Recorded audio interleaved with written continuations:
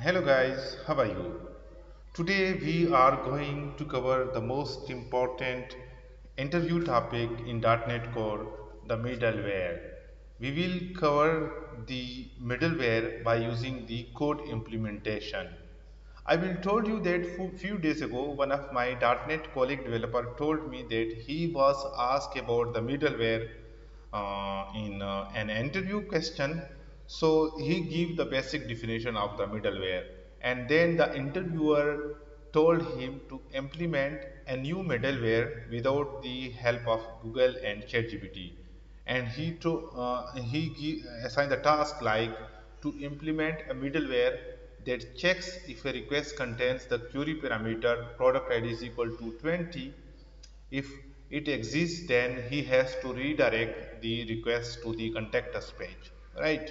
Now today we will basically implement these questions from scratch using the code implementation. So first of all, I will just give you a little definition what is a middleware. A middleware basically is a component in .NET Core that processes HTTP requests and responses as they travel through the pipeline. Okay, so middleware component can inspect, modify, and even short circuit the request or response process. Okay, now about the implementation that my colleague was asked in an interview. So let's me move towards the code environment. Here I have to create a new project. So I will click on new, I will click on project, and here type for ASP I have to create a new project. Click on this template, click next, and I have to give a path here. Now let's me give a path dummy. Here I have to give a name. Let's me create a folder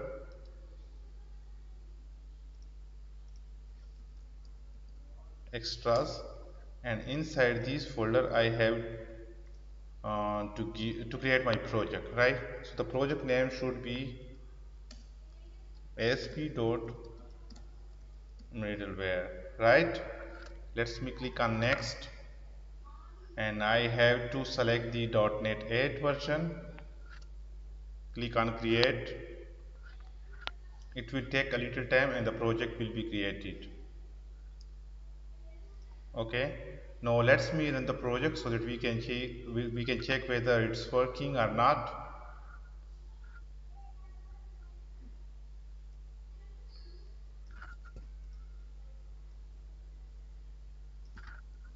Okay, now I have also to show you the question that my colleague developer were asked to implement a middleware that checks if a request contains the query parameter product ID is equal to 20, and then he has to redirect to the contact us page. Okay, now let's me move again towards the code, and here let's me bring here. Okay, now the project is running successfully. Let's me stop, and I have to implement the middleware. Go to the program.cs class, and here I have first to add a middleware. Okay, now let's me add a folder.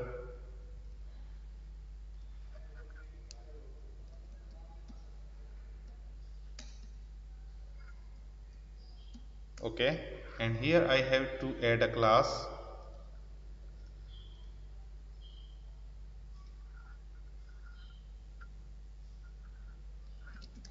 product uh, redirect middleware.cs, product redirect middleware cs. Okay, and here inside this class I have to first create a read-only property of the request delegate. Okay, private read-only request delegate. Okay, and let's me give a name towards this delegate. I will give name as underscore next. Okay, and then I have to create a public constructor of this class. Okay, and inside this constructor let me assign the value from the next. So copy this one, paste here as a parameter. Okay, now we initialize the value of the next using the constructor, and here I have to define an async method, public async, sorry guys, async, okay, task, invoke async, invoke,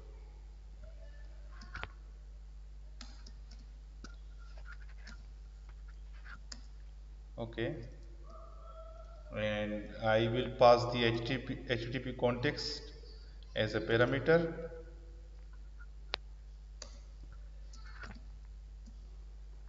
and here I have to check if the product ID exists inside the URL as a query param. If context, sorry, let me give here the name context. Okay. Now if context dot request dot query dot contains key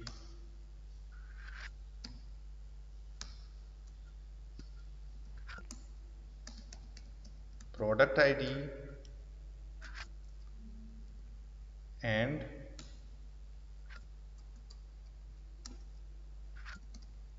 context dot request dot query, okay, I think I have to pass here the product ID is equal to 20, okay. Then I have to redirect to the contact us page, right? No, context dot response dot redirect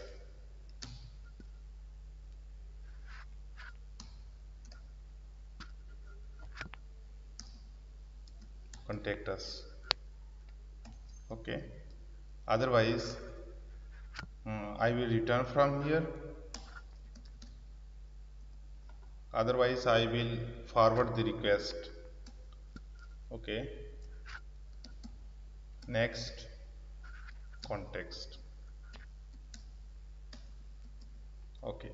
Now it is basically the class implementation. These middleware basically check if the URL contains a query parameter product ID, and if its value is 20, then it has to redirect to the contact us page, otherwise it will shift the control to the next middleware, right, in the request pipeline. Now I have to go to the program.cs class and I have to just configure this middleware. So let me copy the middleware name and then go to the program.cs, and after the routing user authorization, here I have to use this middleware, okay. So app dot I have to use middleware, okay, and the class name, okay, and just complete here like in this way. So basically I register here these middleware in the request pipeline, and I just give here the class name middleware class, okay. Now let's me create a view with this name inside the home controller, controller, home controller. uh, for the time I will redirect to the let's me create a view, okay, so that we have no issue. Contact us, okay, and let's me go to the views, home, copy this one, paste, just rename,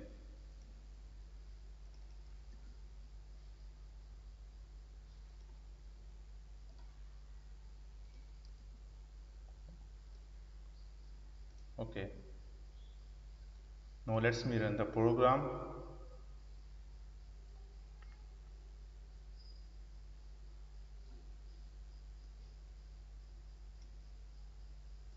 privacy policy. Okay, and now I have to check whether the contact us page is working.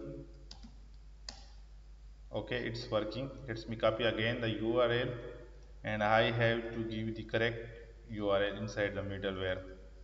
This one. Okay, and I have also to change the title of the page.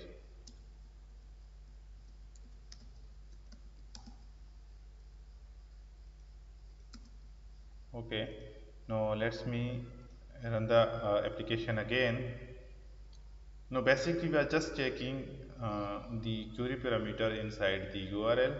Okay, now let me go to the privacy policy page. If I go to contact us, it's working. Now for example, I am at the home page. Now let's me go to the privacy policy page, and let's me type something like in this way: product ID is equal to 20.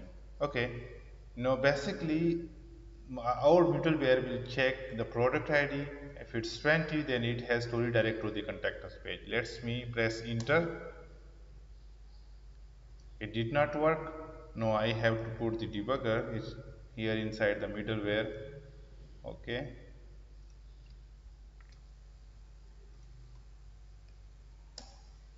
okay, next. Now let's we see the condition did not match. Let's me quick watch. Okay, sorry guys. So basically I have to check like in this way.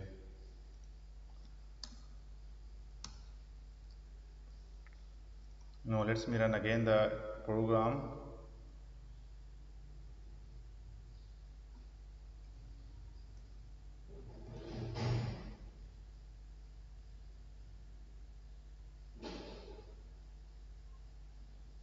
Okay, our debugger is hit. Now let's me continue. Now I have to type here question mark product ID, for example 20, then it should redirect toward the contact us page. Let's me remove the debugger. It redirect me to the contact us page. If I go to the privacy policy page, and here if I again type product ID is equal to 20, it will redirect me towards the contact us page because of these middleware it checkings. Now let's me finally put here the debugger. I have to go to the contact us page, continue, and here in the contact us page let's me type product ID is equal to 20. Here we can check that there is the product ID inside the request has a query parameter and its value is 20. You can see, therefore it will redirect to the home contact us. Okay, now we have implemented basically the middleware like in this way. So it is a very important question in .NET Core. You will have to ask this question in your interviews, like what is middleware, and they may give you a scenario to implement the middleware from scratch. So you have to create a class like in this way, and then create a constructor for this class, pass a delegate, and then you can write your logic here in the invoke async function. And here in the program.cs, just register your middleware like in this way. It is the configuration of the middleware inside the program.cs.